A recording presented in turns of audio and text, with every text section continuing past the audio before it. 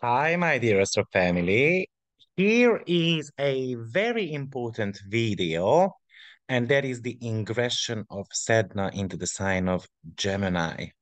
So I wanted to talk about this because this is going to be the aspect of the week, and probably this is one of the most important ingression of the century, I would say, because Sedna spends an extreme amount of time in one sign. So I'm going to break that down for you. So if you want to look at where Sedna is in your chart, its astrological number is 90377. Sedna was discovered in 2003 and it has got a 11,000 year orbital period. Average, it spans to 60 to 100 years in one sign. The longest period of it spends approximately about 1,000 years in the sign of Sagittarius, but only 42 years in the sign of Gemini. So Sedna was in the sign of Aries in 1863 to 1967. And then we had the Taurus period come in between 1965 to 2024. And then now we are going to be starting the Sedna in Gemini era. Now, we already had one ingression in 2023, and that happened between 16th of June until the 22nd of November. And then we've got the final entry, which is happening on the 27th of April or 28th of April, depending on where you are, of 2024.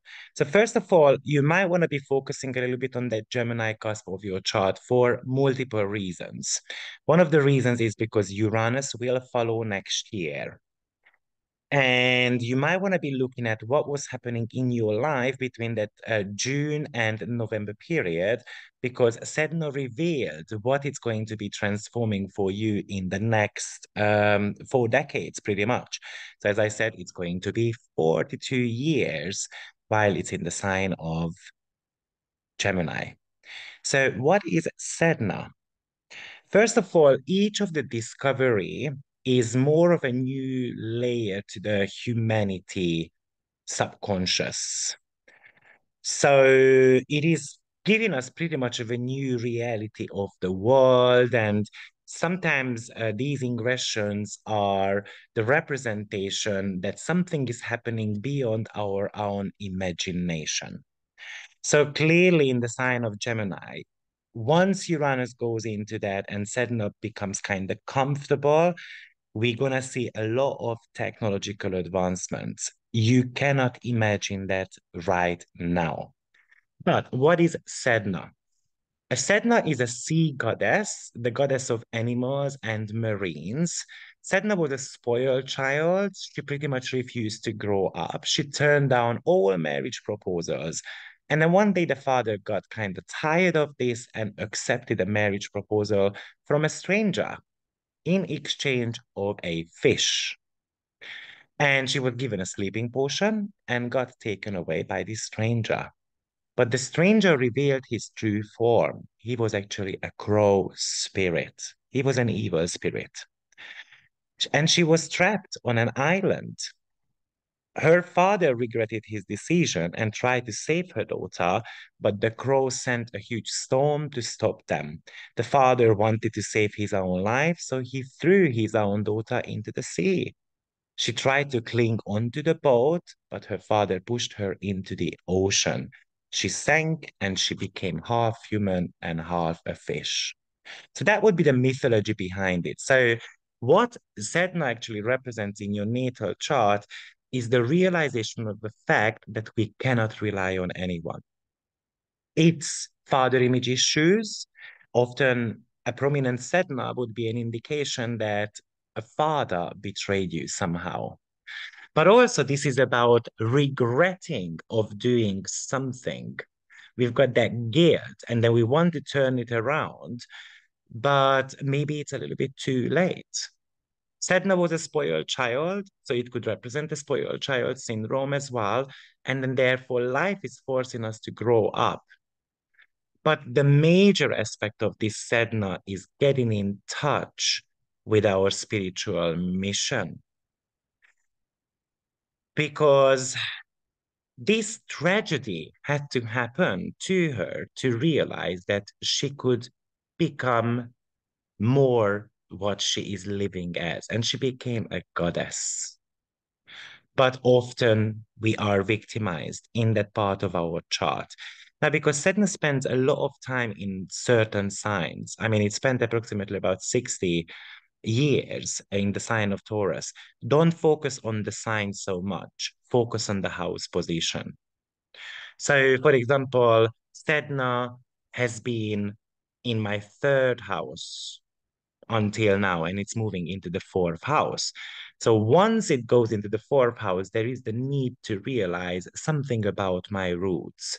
I'm going to have to turn my roots around somehow to probably make it stronger, being able to put down the roots, enjoying the fact that we belong somewhere. That could be one of the ways how you can play around with this Sedna. Remember, this is a longer period of transit. Okay. So therefore, what's going to be very important here is that you gradually build on something.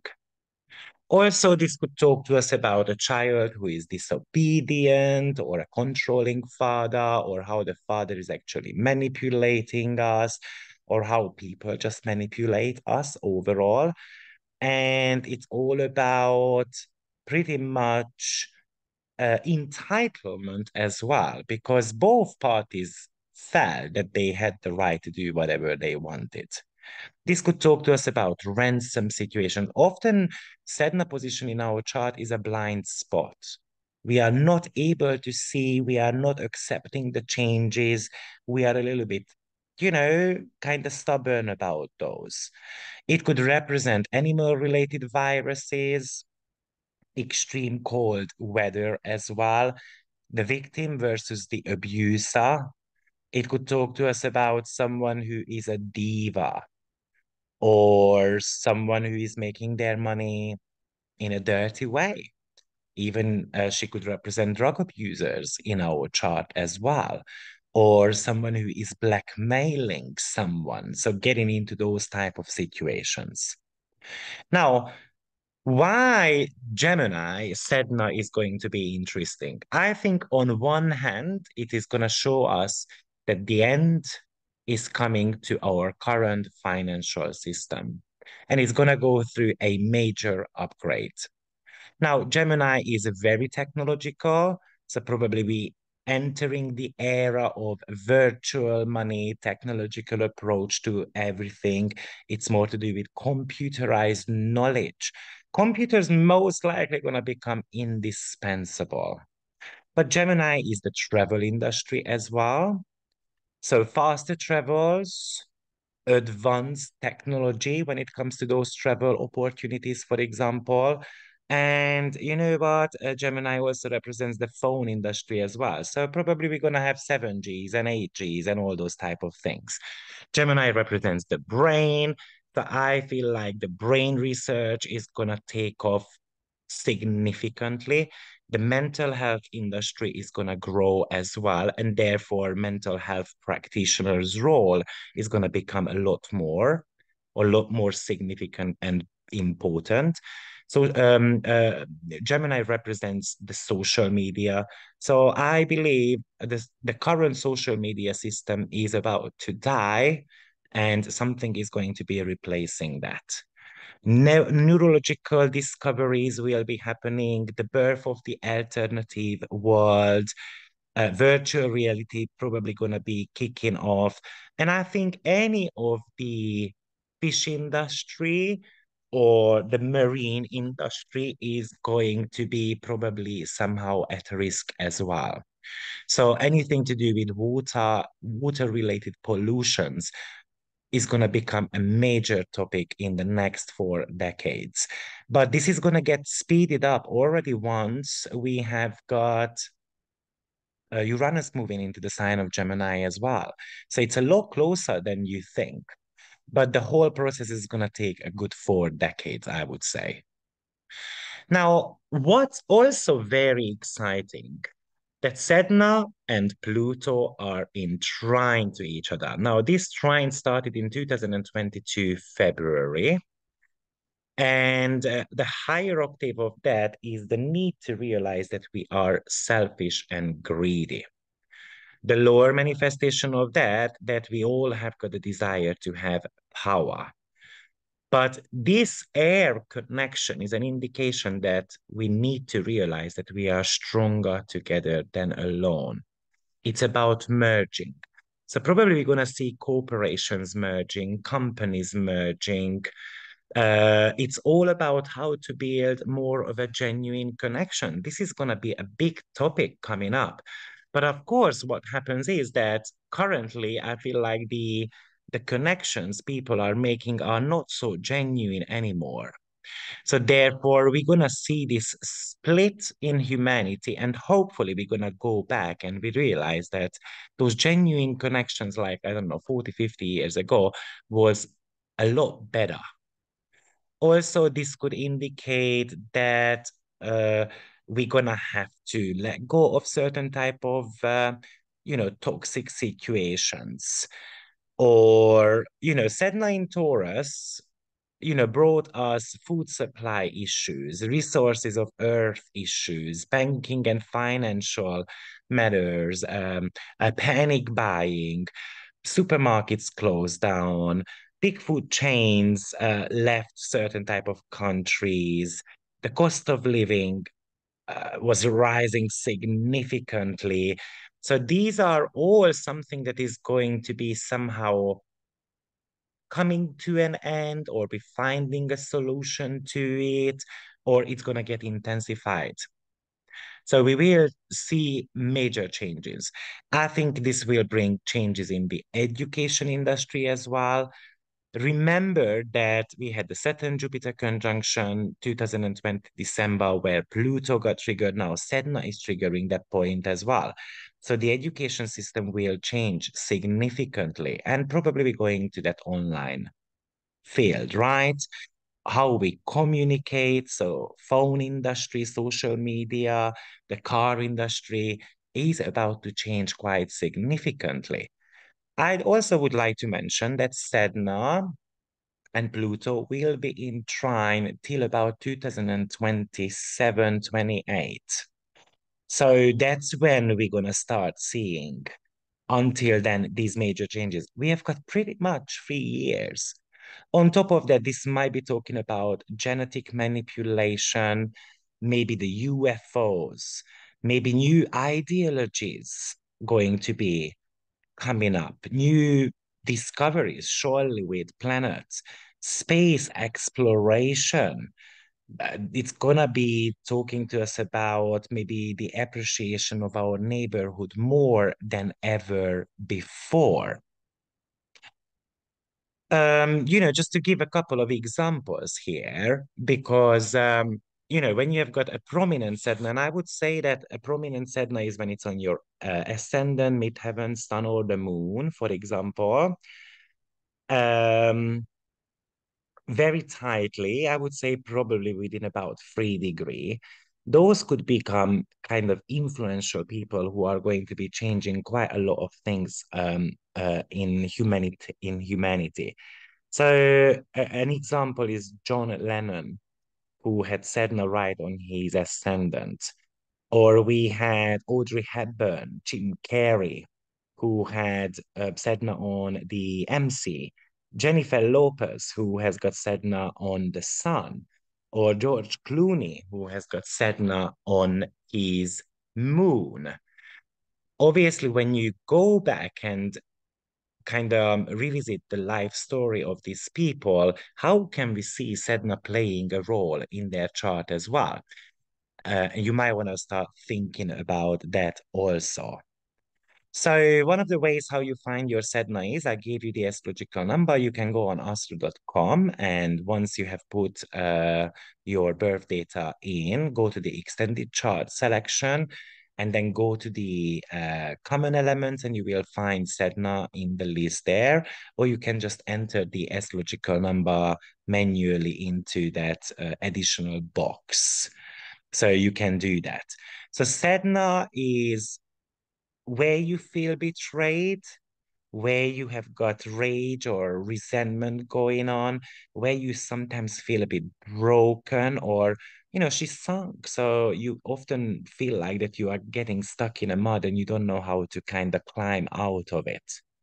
This would talk to you about um, the the reason of your existence on planet Earth, pretty much. So Sedna in Taurus, if you want to recap on that, I mean, during this time, we had the capitalism. Money got really monopolized. We had, the consumption of people became huge. I feel like it. It would, but Taurus can represent entertainment industry as well to a certain extent. So we saw Broadway coming in. Um, yeah, so those are some of the major, the cost of living I mentioned already. This has become a real big issue when Sedna went onto the 29th degree of Taurus, which is the degree of the weeping sisters. And that has been the last 3, 4 years anyway. And we saw the food shortages, right? And we saw the COVID when people were, kind of buying up stuff. And probably this is something that we're going to be seeing a lot more. But I'm really hopeful that with this Pluto Sedna trine, what is going to be happening is that people are going to be able to come together. They might be, by the way, the exact trine between them two is happening in June. After they're just going to be within orb to each other. And I went back and then I looked at what happened with the very first trine as well, by the way. And then Boris Johnson resigned as a MP. Or we had Trump getting arrested, if I'm not mistaken. So we might see these type of things popping up again on social media, as well as some similar stories around it. I would also say that this is going to be a period of time when um,